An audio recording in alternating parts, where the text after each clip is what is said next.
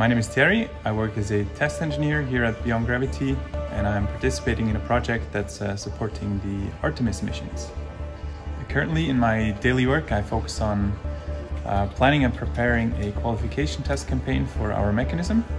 And this involves a host of tests where we try to replicate the space environment and the conditions that the mechanism will be in during its mission. That includes vibration, shock tests. We also do thermal vacuum tests. We have several vacuum chambers where we can put the mechanism in and create a space environment. With a vacuum, we can heat it up, we can cool it down.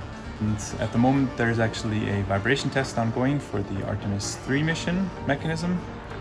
And we do all of this testing to make sure that the manned space mission will reach its goal safely. A highlight for me, especially in this project, is of course having a mechanism in front of me and knowing that in a couple of years it will be on its way to the moon and around the moon and eventually evaporate in the atmosphere.